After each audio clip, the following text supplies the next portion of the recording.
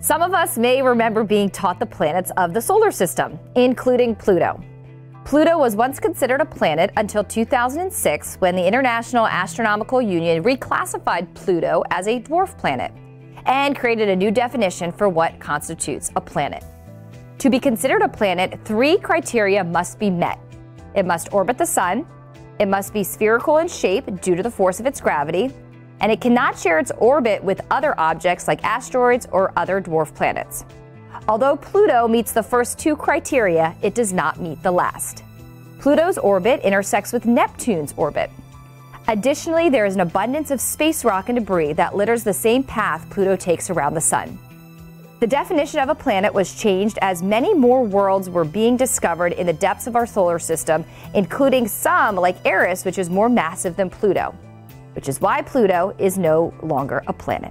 Reporting for AccuWeather, I'm Ariella Scalise.